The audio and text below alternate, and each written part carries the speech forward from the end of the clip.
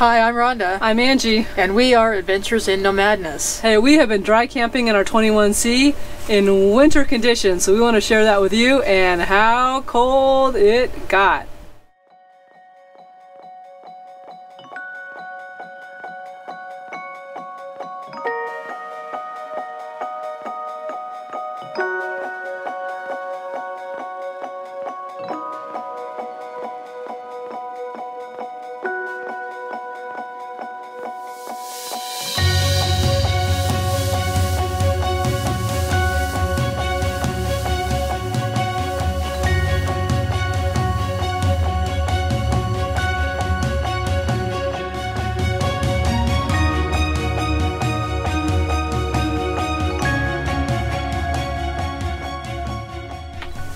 Alright, so as many of you know, we came up to Alaska during the summer and then we decided to stay the winter.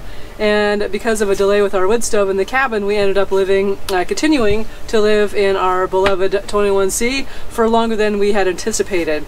So how cold did it get? Pretty darn cold. So the very coldest outside temperature that we've actually lived in the 21C was minus 10 degrees Fahrenheit. Pretty cold, and so we've learned a lot about winter camping, and we definitely want to share that all with you. So thanks to all of you that asked your very specific questions. We're going to incorporate our what we've learned and all of your questions into this video. So before we get started, how about you tell us exactly how long we've been dry camping in this Escape RV? Yeah, it's kind of a good information. So we have dry camped in here continuously since March. So that's a combination of boondocking, dry camping, mooch docking, but on our own property we have dry camped now since the very end of May. So June, July, August, September, October, November. Ooh, about 6 months on our own property. Awesome. I've got more questions. Okay.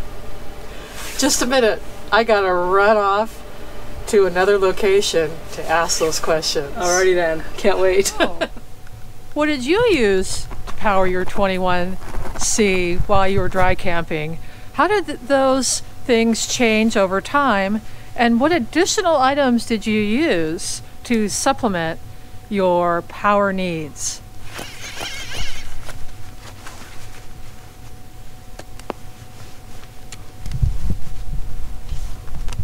Alright, well first I want to share what our system is, but before that I actually want to share what the outside temperature right now as we speak. It's actually minus 15. And we're in the cabin now, but we've kept the heat on in here so we could do this video, and turned it up to about 55, and it's actually quite comfortable in here right now. This is definitely the temperature that we wouldn't want to stay in here. It's just kind of so drafty around the dinette. But what is our system? I mean, what is the tools and the system we have on board that have helped us get to this point? So we've got 270 watt solar panels on the roof. We have an additional 100 watt solar suitcase. We have a 2200 watt Honda generator that has been completely sufficient for our needs in the RV as well as the cabin. We do have also a Rock Pals. This is a portable power station. This is our old 300 watt. We've actually upgraded to a 500 watt, and I'll actually talk about this a little bit later and why this has been so useful for us. And we do have the spray foam insulation and the tank heaters, and I think that is everything as far as our system. We also have two 6-volt AGM batteries. So how have our needs changed over time since we've been to Alaska? So we got here at the end of May. We've relied 100% on our rooftop solar for pretty much all summer. No issues there whatsoever. Temperatures were, you know, typical summer temperatures with, you know, some rain and stuff, but yeah, we've relied on 100% on our rooftop solar for quite a while. And then August, the sun starts dipping, the days start getting a little shorter, and temps start getting colder, so it's starting to get in the 40s at night. So it was until August that we started relying more on our solar suitcase. We were able to move that around and tilt that so we could catch the sun as it was coming around. So that actually helped a lot too. It really wasn't until September that we started using the generator on a regular basis. So we get into September, the temperatures start dipping into the 30s at night, low 30s, high 20s, and then during the day it was warming up to 40s, occasionally low 50s, but it was pretty much a high of 40s during that time. So it really wasn't until October where things started to get very interesting and more like winter conditions.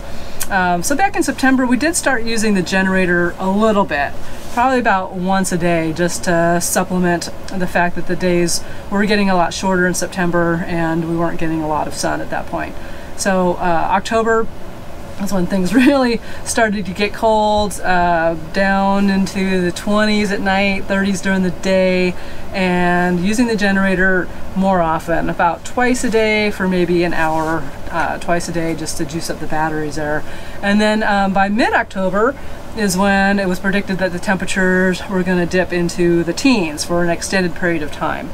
So it was at that point we decided to winterize the RV, and we continued to live in the RV for about 5 weeks after winterization. So at that point, after winterization, and because the days are much shorter and it's much colder and the furnace is running a lot more, we're obviously having a harder time keeping the batteries charged up. So at that point we were using the generator still a couple times a day, but for a longer duration, probably 2 to 3 hours each time, morning and in the evening. And that's the progression of how we've used our system to keep everything running smooth in the RV as the temperatures have gotten colder and colder. And then by the time we moved out, temperatures, the coldest temps we had were down to -10.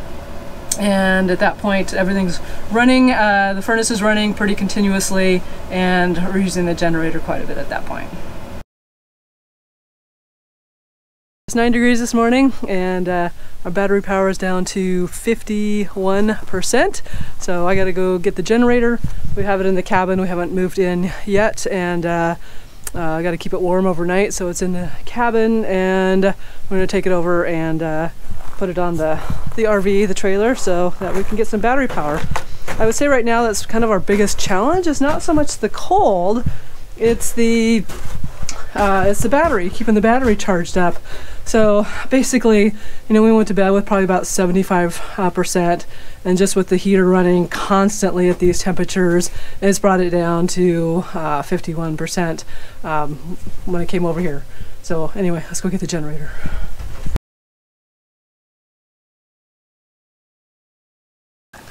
So we originally bought the Honda 2200 to run all the power tools we have for working on the cabin, and of course now we're glad we have it because we're using it so much for the RV batteries, keeping them charged up. So don't know what we'd do without this at this point. Why a Honda 2200? I've had a Honda generator before, and I know how great a quality they are. I've had friends buy some other similar generator inverter types that failed within a short period of time. So they bought them because they cost a lot less. Hondas are definitely more money, but I think their quality, longevity is a lot better. The tank of gas, just I think over a gallon or so. Usually lasts us about a day. Sometimes slightly less depending on how many tools I'm running. You notice I have this on a sled. Makes it really easy to bring back and forth. This weighs like 40 pounds or so. We have a little table here. We had the generator under when it was snowing and raining. It's really clear right now, so we don't need it. But I also have the exhaust pointing that way. We had the exhaust pointing, I had it under the table there, with the exhaust pointing towards the trailer, and which we've done before, no problem. But with the still air, or for whatever reason the window wasn't cracked or anything, the exhaust actually was going inside and our CO2 alarm went off. So just be kind of careful as where you point the exhaust. So our CO2 alarm works great, we found out. Yay!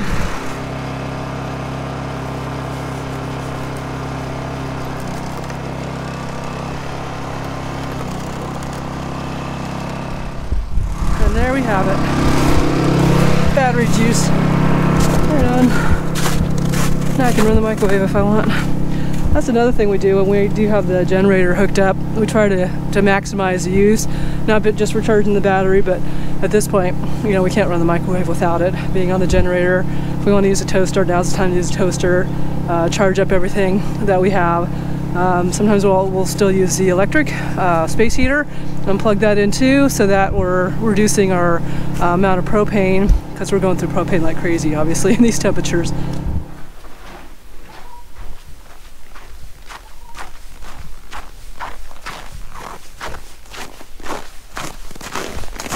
Oh, and another question, when did you decide to winterize, and how did you live in your RV, including after you did? All right, so we ran all of our plumbing systems, no problems at all, into the upper 20s. And then when it was predicted to get down to the teens for a while, we're like, oh, we better winterize because we don't want to have to deal with freezing anything, which we had to anyway. But anyway, originally we were getting our water in the back of a truck, so we have a 30-gallon tank in the back of the truck. We'd run up to the gas station. They had a water fill there for RVs and stuff, and so we'd bring it back and then fill the RV. Great. Everything ran great. Had plenty of solar. And then, of course, when they shut off the water, when it got too cold, then we went to 5-gallon buckets, 5-gallon jugs basically, for getting our water. Now, we're super lucky because I've lived here for so long and I've got lots of friends that I can say, hey, can I come and buy and get some water? And so we've got a bunch of probably 5 or 6 5-gallon buckets, jugs, and we just go and fill those up. So once we winterized, we still lived in here for about 5 weeks. And you still have to have systems to live with. And one of the things we actually love the most is this USB rechargeable pump. So it just fits on the top of these jugs, and we got water. Pretty sweet. We also, for our gray, are just using this collapsible container here. And then what we do, because we have to worry about critters, especially in the summer, is, or just in general, even in the spring, when everything starts to melt, we are really careful with our waste. So all dishes, we wipe everything off and it goes in the garbage. And then when we do dishes, they're pretty cleaned off anyway. And then we can just dump the dishwater or whatever water goes in here out in the woods. Or into the outhouse hole, which we didn't have an outhouse for a while. So this is how we used got our water and did our gray after winterizing. All right, so our gray and black, before we were able to dump at a campground around here. If we went somewhere, we just would dump it at a site we could. So after winterizing, getting the gray, but so many people want to know about the black, and a lot of people want to know, well, your black tank is under the bed. You should be able to use that. And we thought we might be able to get away with using our black tank for a little bit longer. But it was an epic fail of epic proportions. No, you cannot use your black tank. And here's why. Hopefully you'll learn from our epic mistake. So we winterized, we stopped using the fresh and the gray, and we kept using the black. However, we don't put solid waste into our black tank. So just number one, this is too much information, I'm sure, but just number one is going into our black tank. Okay, now that we've established that, we decided for, you know, just being in here, that we wanted to still be able to use the bathroom because, hey, the black tank's inside. And we did that for a while. So we had committed to taking a friend to the airport on Halloween, October 31st. And I thought, okay, we'll go ahead and dump the tank then, and just dump it into the buckets and take that up to the outhouse to dump. And I had actually put some RV antifreeze down it just so it would get into the kind of the dump valve area, and went to go dump it. Well, duh, of course it's frozen. It was down into the teens. So yeah, we could not dump our black tank, and it was probably a good half, maybe to at least half full. And yeah, couldn't dump it, and we had to go to the airport, and we were going to go to Anchorage for a couple days. We're like, oh no, what are we going to do? And so I am literally out there with a hairdryer, and it was 15 degrees. And this is the only reason I have a hairdryer. I rarely ever use a hairdryer on my hair, but it is one of the best emergency tools out there, especially for winter living.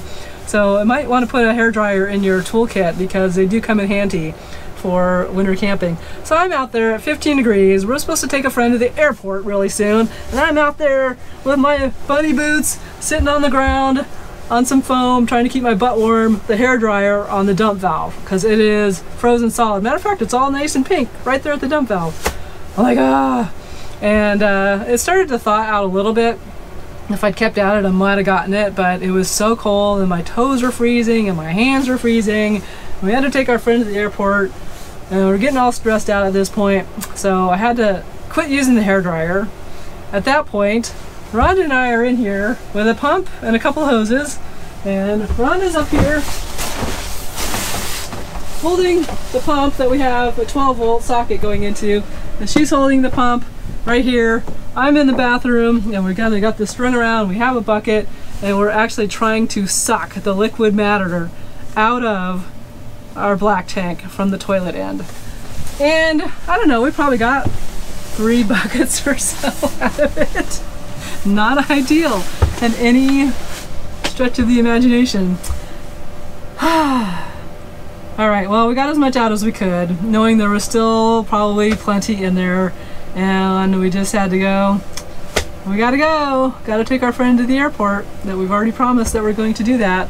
And so we're like, we couldn't keep the heat on in here, and so we just had to mindset that it's gonna freeze. We're gonna have a solid tank.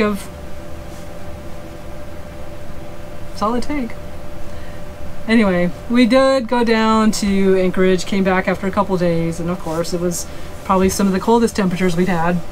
So we have a solid ice block in our black tank, and waited for the next warm day, which was like high 20s, which is kind of warm this time of year. It might have even been low 30s, and at that point we ran heaters. We had the bed open, we're running heaters in there, space heaters, had the generator going, just trying to warm up everything as much as possible. And at that point, woo, success, and got it to thaw out, and we're all good now. Fortunately, no damage was done whatsoever, so our black tank didn't crack. The conduit coming down, the ABS pipe coming down from that to the dump valve didn't break, nothing cracked. The dump valve I don't think is cracked, but I guess I'll find out more in the spring when we start using the tanks again. And note to self that in the winter everything is very, very cold and things break very easily, so the cap for the dump valve, I broke off the little flanges because I couldn't get that off. And yeah, anyway, it had a happy ending, but it was not a pretty thing to get to that happy ending. So if you ever feel like you want to use your tanks, your black tank, just kind of keep in mind the temperatures that you might be using it, and you may very well want to insulate your dump valve if you're going to be in really cold temperatures for any length of time. Okay, so after that debacle, what were we using for the bathroom? Well, we were still working on the outhouse up there. We didn't quite have it finished yet. So we have a portable camp toilet. Works great. We actually put that in there. Pretty awkward to use, but again, it's probably too much information, but it gives you an idea of how you might want to be able to you know, still use a bathroom after winterizing. And that actually worked really good. There's luggable loos.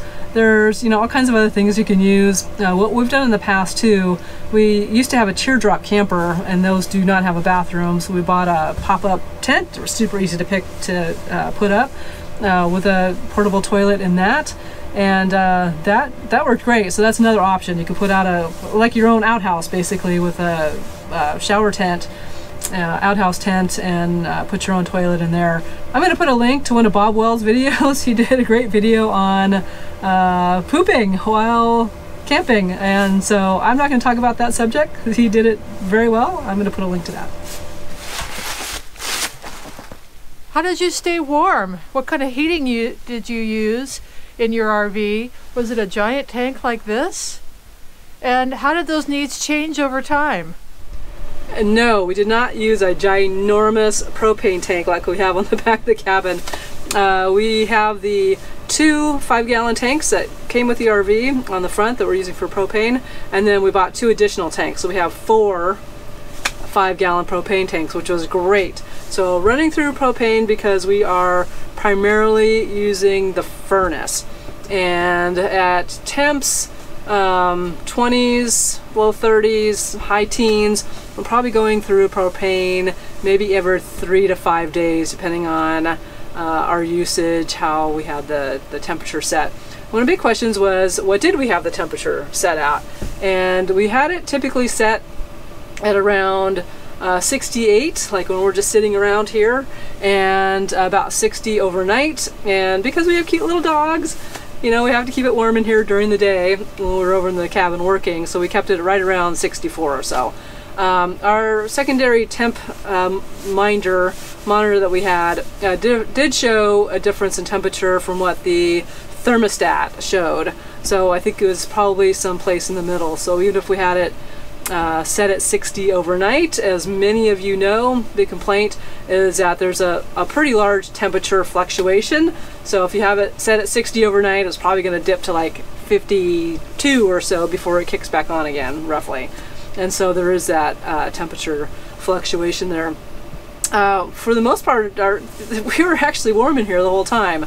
It wasn't until I got to below, like well below, you know, 0, that it gets really, really cold and drafty. Any place by the walls, basically. All right, one way we kind of helped our propane sometimes last a little longer is when we're running the generator, is to also run a small electric space heater. So if you actually have power, this is a really great way to go because it keeps the heat a little bit more even in here. Another question is, does propane freeze? Well, it doesn't actually freeze until it gets to like minus 300 degrees, so not a temperature any of us are ever going to face outside a lab. But the downside to propane in extremely cold temperatures is it doesn't have the same amount of pressure to flow. So when it got down to below 0, like really 0 and less, maybe 5 degrees to minus 10, we did start having issues with propane. I would put a new bottle on and test it to make sure everything was good there, and then like literally the next day it was showing red on the indicator. I'm like, oh my god, I can't believe we're going through propane that fast. Well, and I take the bottle off, I'm like, it still feels like there's a lot in here. So basically there wasn't enough pressure to keep that indicator showing that there was green and still propane in the bottle. So that is one downside. We also noticed it on the stove. The flame just didn't seem as full, and it took longer to boil anything. So really low temperatures, propane definitely has a bit more of an issue as far as how that's going to run. So I do have a couple of ways of making sure that your propane does not go off at 2 o'clock in the morning. All right, so one thing we found is taking the cover on and off is kind of a pain because we've been going through propane so fast. So again, we're going through propane depending on the temperature every 3 to 5 days roughly. And so we just got something, you can use anything, but we had leftover foam board from the cabin, so we've just been keeping that over top of everything. That prevents the snow and ice from accumulating on top of the regulator and on top of the tanks. So one thing I like to do, because nobody likes the 2 a.m. when your furnace goes out because you're out of propane, nobody wants that to happen. So what I do when I'm changing tanks out is I will switch the lever over. So take that one off, put this one on.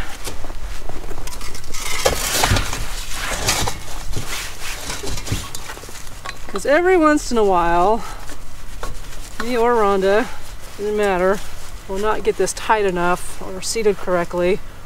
And so I'll turn the bottle on.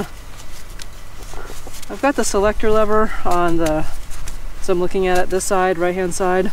So I'm gonna switch it over to this side, and then what I usually do is walk away for a few minutes and come back and make sure that it's not on red. So a few times a couple times I've come back and it was on red. I'm like, oh, I'm glad I checked it. So like I said, we didn't have that 2 a.m. freezing when it's 0 degrees outside. So far so good on that one. And then, you know, come back after walking away and switch it back on the tank that's been on there for a little bit. And that looks pretty good. So I'm gonna switch that back. And then that way we're all good.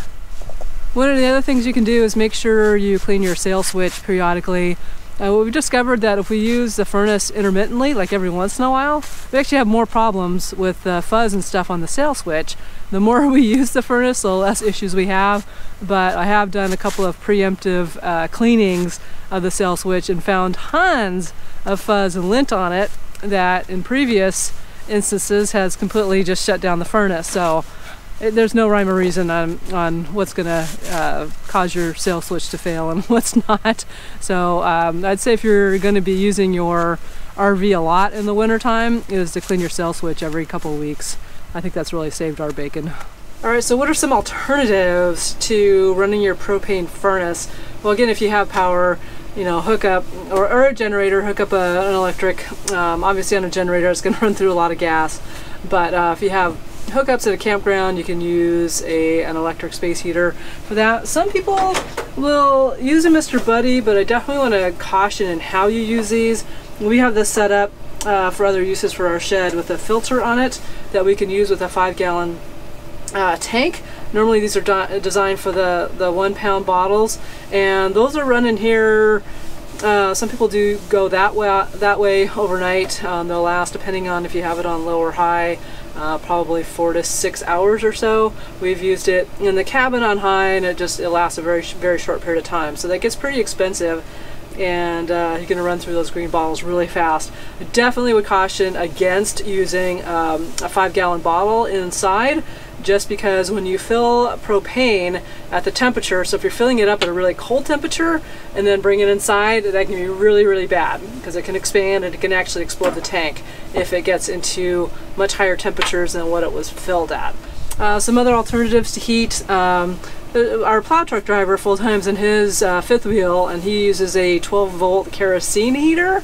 I don't honestly know how much of that is going to take of your battery power, so I don't know how much wattage that was going to take there. And there's kind of some various things that people use. I mean, most people are just going to be out in their escapes for a weekend, and you might hit some cold weather, maybe a week, if you like to go winter camping. So I think you'll do just fine at a little bit more moderate temps at teens and above with the furnace, as long as you maintain it correctly.